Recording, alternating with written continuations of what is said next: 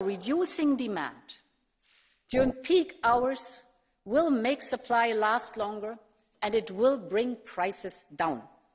This is why we're putting forward measures for member states to reduce their overall electricity consumption.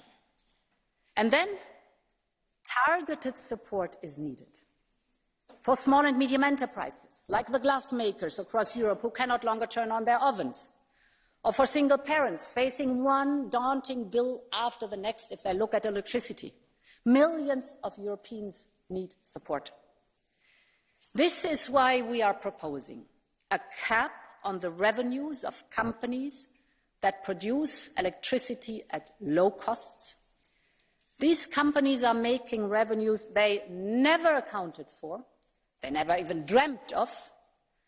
And don't get me wrong, in our social market economy, profits are okay, they are good.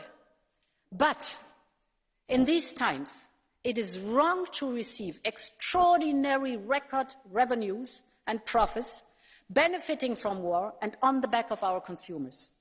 In these times, profits must be shared and channeled to those who need it most.